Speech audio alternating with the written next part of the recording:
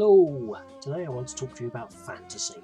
Not the 50 Shades of Grey type, but the sort of Lord of the Rings type.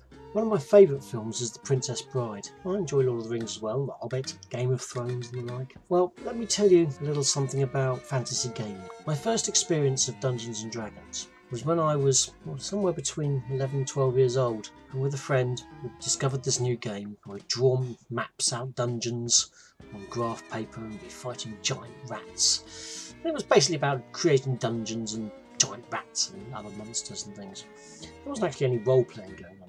But then later on started developing and started creating characters and enjoying it, not for the killing so much of monsters but for the playing of a character. I remember one time a friend of mine created a scenario where we were trying to explore in some hills, and we came across someone. We asked him, "What's in those hills?" And he said, "Rocks." Yeah, all right, okay, go on. "What's in those hills?" Come on, what else is in those hills? "Oh, rocks." "Rocks." "Yeah, big rocks." "Okay," we said. So we carried on, and sure enough, these great big birds like giant emus, the flying emus, with huge beaks and nasty claws, called rocks, ripped us to pieces. There we go. Listen to the people.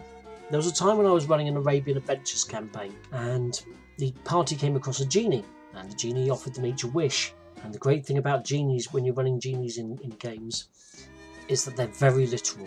You've got to be extremely careful what you want. I gave them all a couple of minutes to work out exactly what they were going to ask the genie for. One of the party asked for a cloak that made him invisible.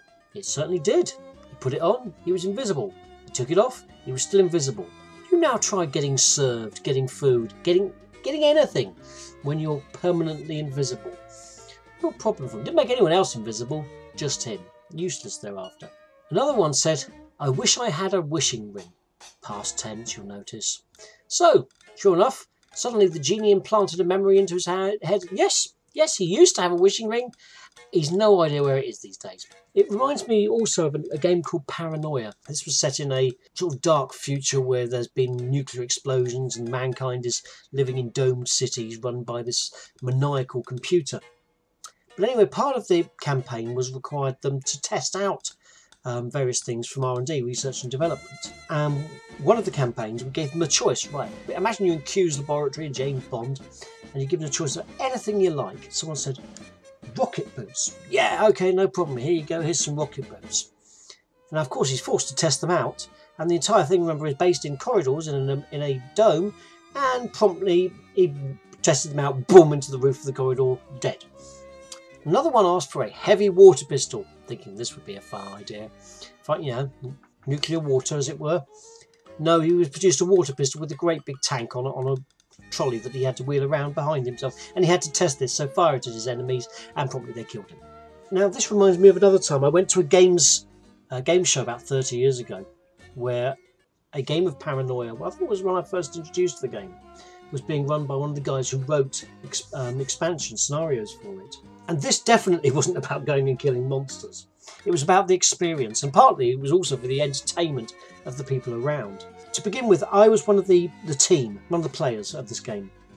And we were put in giant, great big cereal cardboard boxes that were supposedly meant to represent our wakey booths. Then we were lightly roused from our slumber. And therefore, at this point, the crowd gets to shake us vigorously within these boxes. We were then given our morning breakfast of delicious Nutri-Chips. These were dry cornflakes that we had to eat. And during the course of the adventure, somebody suffered a serious injury and had to be operated upon. So they took this bloke, they laid him down on the table, they opened up his shirt, and Dr. Fish gets to look at him. And Dr. Fish was a dead fish being wiped up and down this man's body.